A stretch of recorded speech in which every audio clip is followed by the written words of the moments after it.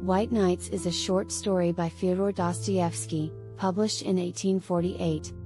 The story follows a lonely woman named Nastenka, who lives in St. Petersburg and has few friends or acquaintances. One night, while walking along the canals, Nastenka meets a young man named Yakov, who is also lonely and looking for companionship. Nastenka and Yakov quickly strike up a friendship and begin spending time together, exploring the city and sharing their thoughts and feelings. Yakov is in love with Nastenka and hopes to win her heart, but she is hesitant to become romantically involved with him.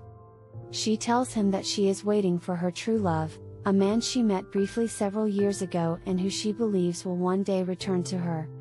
Despite Nastenka's reluctance, Yakov continues to pursue her, pouring out his heart to her and showering her with attention and gifts.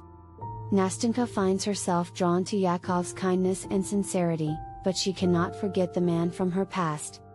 As the story unfolds, Nastenka's true love does indeed return, but she discovers that he is already engaged to another woman. Heartbroken and unsure of what to do, Nastenka turns to Yakov for comfort and support.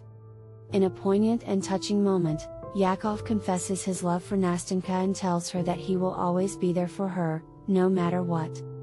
White Nights is a tender and moving exploration of loneliness, love, and the human condition. Dostoevsky's prose is lyrical and evocative, capturing the beauty and melancholy of St. Petersburg and the emotional struggles of his characters.